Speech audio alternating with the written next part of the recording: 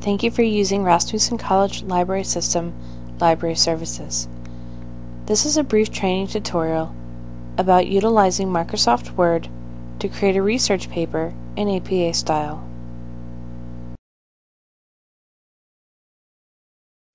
To open Microsoft Office Word, select Start, All Programs, Microsoft Office, and then Microsoft Office Word 2003.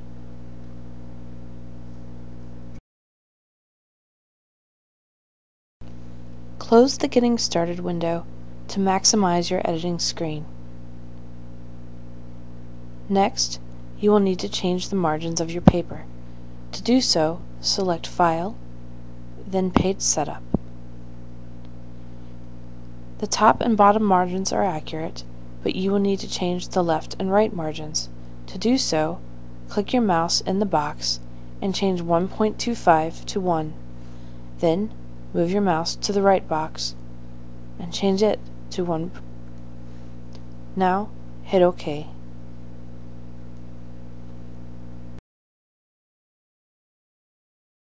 In APA style, all pages of a research paper are double-spaced. To change your spacing, click on the Format menu, then Paragraph, then change your line spacing from single to double, and hit OK.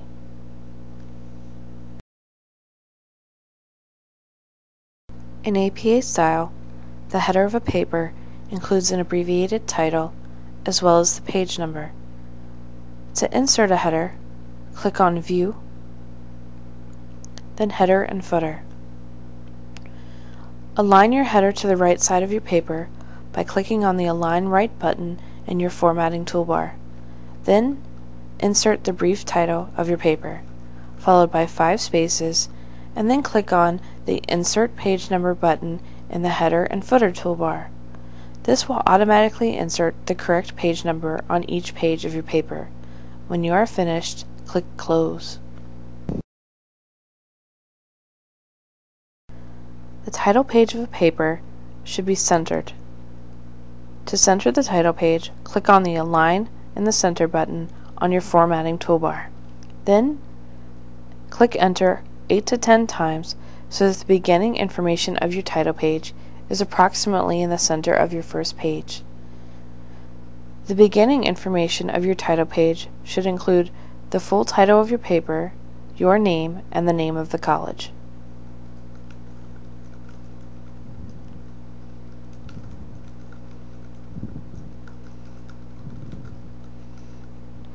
Then, enter a few more lines so that you can enter some final title page information near the bottom of the page. This includes the name of your course, your instructor's name, and the date that you wrote the paper.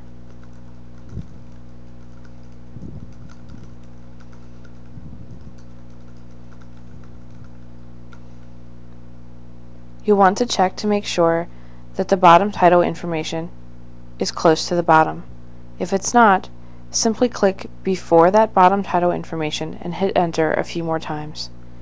When you are satisfied, place your cursor at the end of your last word and then insert a page break to move on to the next page. To do so, click on Insert, then Break, and then hit OK.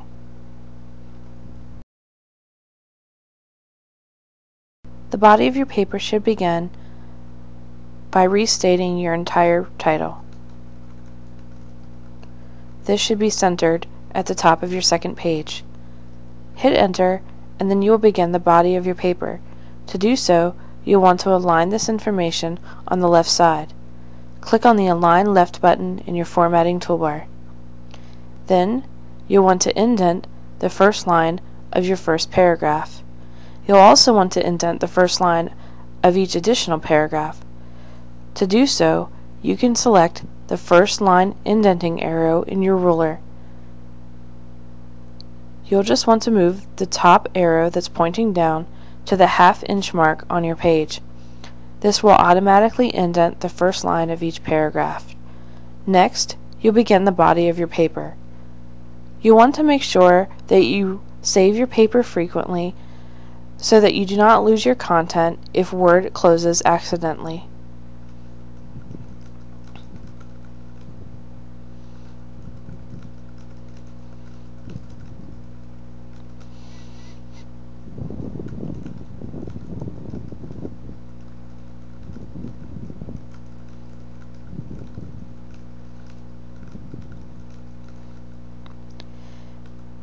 When you are finished writing the body of your paper, you will want to insert a second page break to move on to your references page.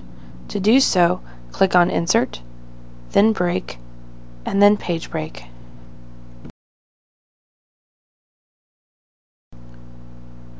The title of your references page, or reference if you are only using one source, should be centered. Click on the Center button in your formatting toolbar to center the word. Then hit Enter. Next, you will need to align all of your sources to the left side. To do so, click on the Align Left button in your formatting toolbar. Unlike paragraphs, sources are not indented on the first line. Instead, they are what is called a hanging indent.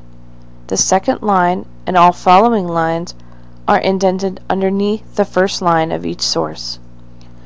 To create a hanging indent, you will need to move your first line indent back to the 0 mark. Next, select the hanging indent, which is the arrow on your ruler bar that is pointing upward, and move it to the ½ inch mark. Now you can begin typing in your sources. Remember that sources are not numbered on a reference page. Instead, they are placed in alphabetical order. Please refer to your Wadsworth Handbook or the library resource information about APA formatting.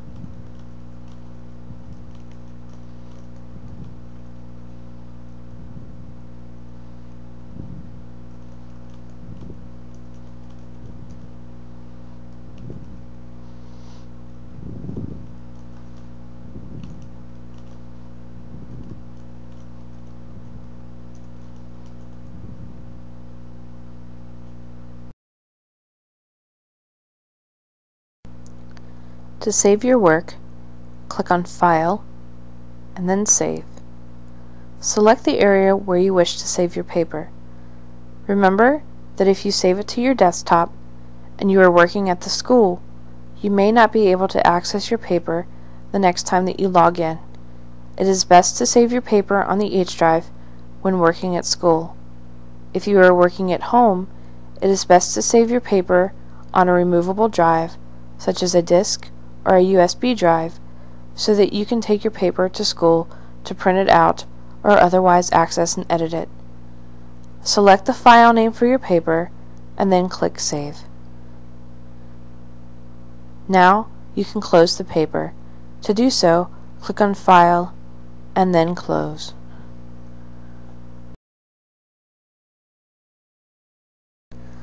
Word offers a spelling and grammar editing tool. To access it, simply click F7 on your keyboard, or select Spelling and Grammar from the Tools menu. Word will review your paper and bring up potential errors.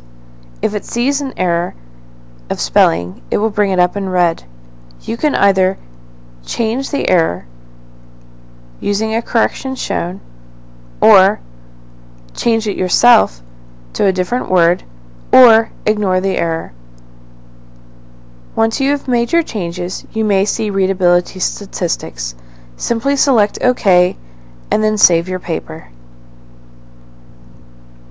Please note that spelling and grammar are often missed by this spelling and grammar check. You are encouraged to seek a second opinion regarding your paper, including a tutor, smart thinking, or a librarian.